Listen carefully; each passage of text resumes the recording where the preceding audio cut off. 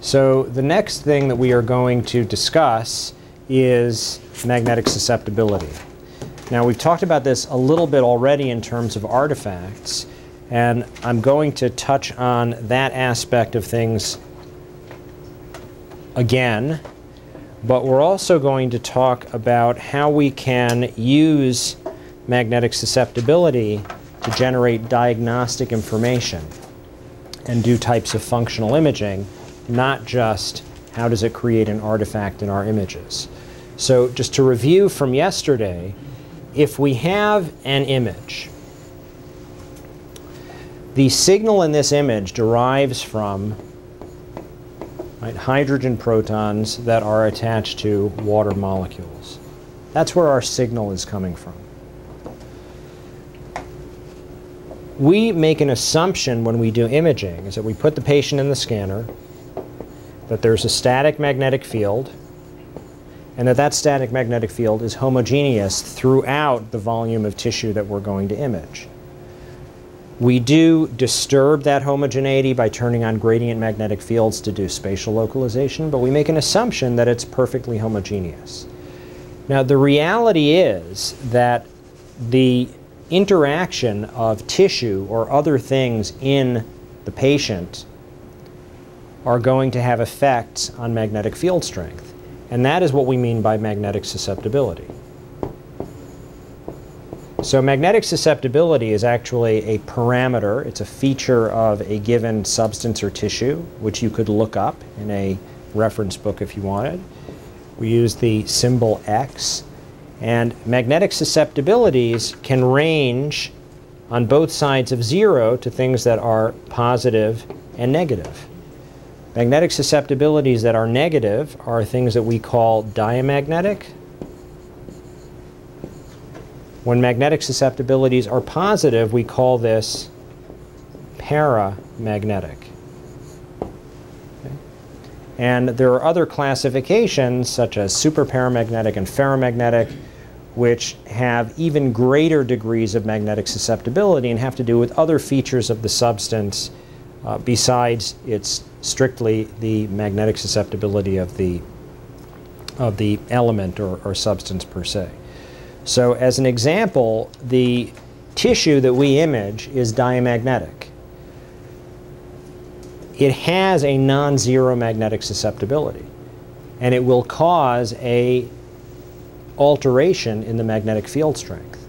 One way for us to understand what this magnetic susceptibility means is by looking at the nature of the magnetic field as described by the magnetic field lines. You may have seen one of these diagrams before where you have a magnet and there are these elliptical lines radiating out from it. So these magnetic field lines allow us to describe two features of the magnetic field. One is its strength and the other is its homogeneity. When the magnetic field lines are close together, the closer together they are, that represents a greater degree of magnetic field strength. When you look at these diagrams, you will see that in the periphery, farther from the center or source of the magnetic field, the field lines are farther apart. Right? The other feature has to do with how parallel these magnetic field lines are. The magnetic field lines maintaining a perfectly parallel orientation would indicate that the field strength is the same everywhere. So to the extent to which those field lines diverge, we are going to have gradients of magnetic field strength. If we look at an example of a perfectly homogeneous magnetic field like this, and we place into that perfectly homogeneous magnetic field a diamagnetic substance, what happens is that that stuff will cause those magnetic field lines to diverge around it. Right? So essentially it's causing a subtle decrement in the field strength. But most importantly, it's causing a slight perturbation in the parallel nature of those lines and the homogeneity. Paramagnetic substances have the opposite effect. They draw those field lines together. The magnitude of paramagnetism, right, extends over a much broader scale than diamagnetism. As a result, right, diamagnetic substances have very subtle effects on the magnetic field strength. In fact, the sort of common knowledge that you may hear people say is that a diamagnetic substance is something that does not disturb the magnetic field, which really is not precisely true, right? It just disturbs it only to a very subtle degree, whereas paramagnetic substances can have dramatic effects on the magnetic field. So as an example, if we are looking at, in this image here, a slice of the brain, and this person happens to have a calcification, let's say.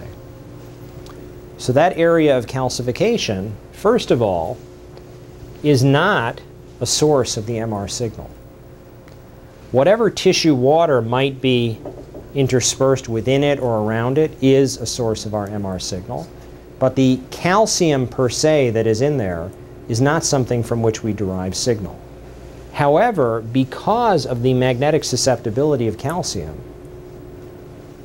it will cause variability in the static magnetic field strength, and it will cause a divergence of the parallel nature of the field lines of our homogeneous magnetic field, which leads to variability in field strength, dephasing, loss of signal, and geometric distortion.